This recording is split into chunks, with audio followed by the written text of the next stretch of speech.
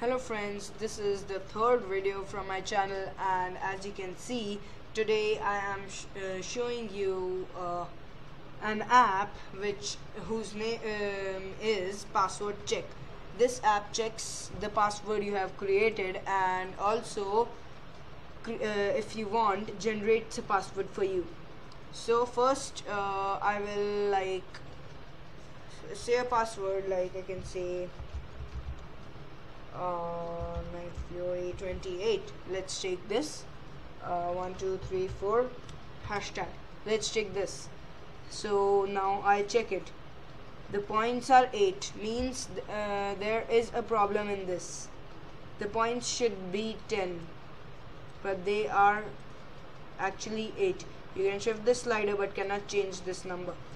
So I changed its n to this. Let's see now. Check. Okay, so it's wait, I'll reset and then I'll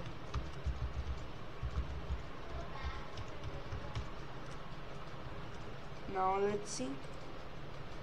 Okay, means this is still a problem and I'll have to complete that. So and now I'm not getting how to create a password, so I will click on generate password and see if the password is created. Okay, so this asks us for our first name or last name, so I'll enter my last name and then generate password. So this is the password it has generated. See, so now this is password it has generated, and yeah, and one more thing, if we do it like this and then check enter valid password, see, now if I type anything and then check it, try entering uppercase, lowercase, symbols, numbers, and it should be at least 8 characters long. So yeah, let's try again with the old password.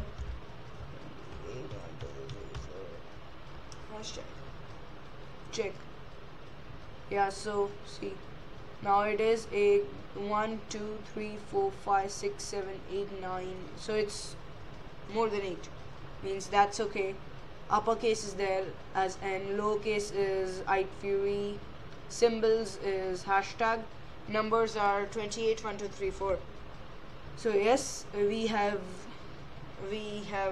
got a perfect password, and we can also generate it, see. So yeah, thank you, that's it for today. Or no, I just remembered one thing. I will show you the blocks also. Actually the code is very lengthy. So first we'll see this area.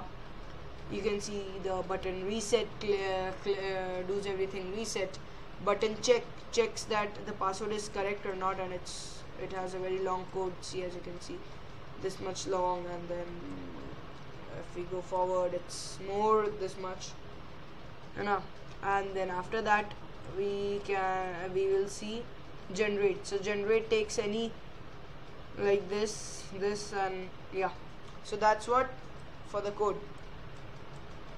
And yes, one more thing, we have created many variables, as variables are very important.